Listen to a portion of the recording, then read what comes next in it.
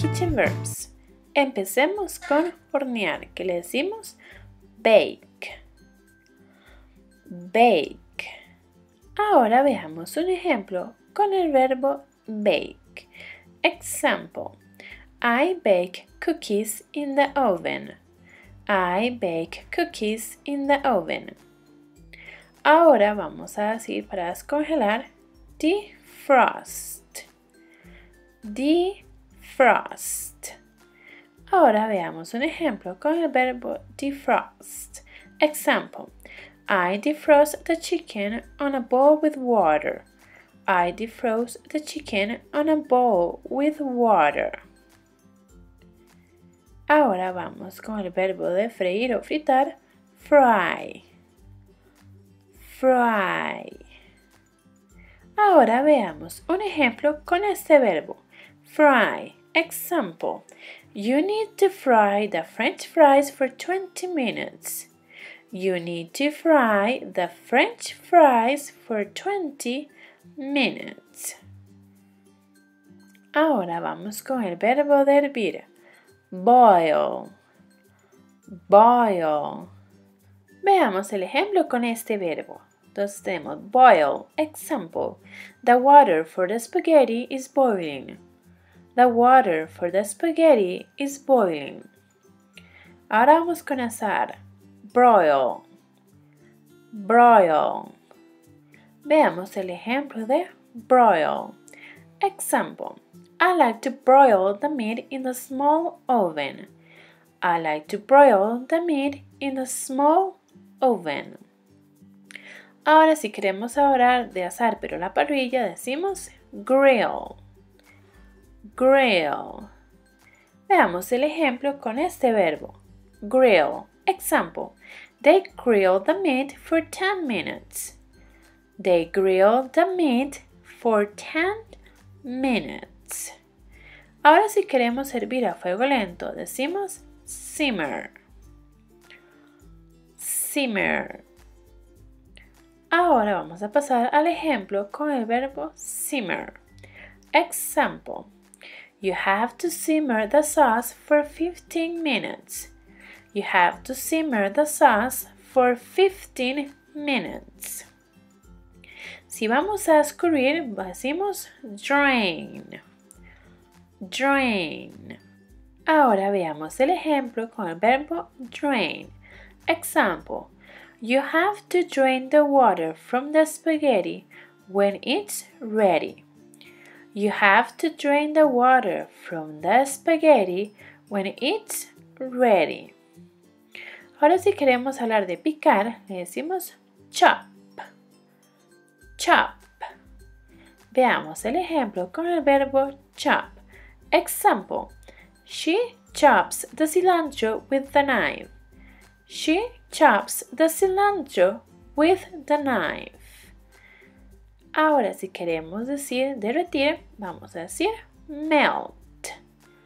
Melt. Veamos el ejemplo con melt. Example. First, you need to melt the butter on the pan. First, you need to melt the butter on the pan. Ahora para decir untar vamos a decir spread. Spread. Veamos el ejemplo de spread. Example. I spread the butter on the bread with a knife. I spread the butter on the bread with a knife. Si queremos decir el verbo de rallar, vamos a decir grate. Grate. Veamos el ejemplo de grate. Example. I am grating the cheese to put it on top of the lasagna. I am grating the cheese to put it on top of the lasagna. Para moler vamos a decir grind. Grind. Veamos el ejemplo de grind. Example. They grind the wheat by hand. They grind the wheat by hand. Ahora para rebanar decimos slice. Slice. Veamos el ejemplo de slice. Example. Slice the lemon into thin pieces. Slice the lemon into thin pieces. Ahora para verter decimos pour. Pour. Veamos el ejemplo de pour. Example. Pour the milk on the cooking pot. Pour the milk on the cooking pot. Para añadir algún ingrediente decimos add. Add. Veamos el ejemplo de add. Example. She adds sugar to the mix. She adds sugar to the mix. Para así revolver como los huevos decimos scramble. Scramble. Veamos el ejemplo de este verbo. Scramble. Example. I scramble the eggs. I scramble the eggs. Si queremos decir sumergir, le vamos a decir dip. Dip. Veamos el ejemplo de dip. Example.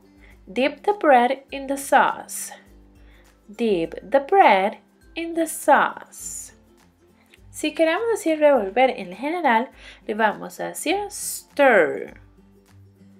Stir. Veamos el ejemplo de stir. Example. Stir all the ingredients in the bowl. Stir all the ingredients in the bowl. Y por último, para espolvorear decimos sprinkle. Sprinkle. Veamos el ejemplo de sprinkle. Example. At the end, sprinkle some sugar on top of the cupcakes. At the end, sprinkle some sugar on top of the cupcakes. Si te gustó este video, dale me gusta y no te olvides de suscribirte.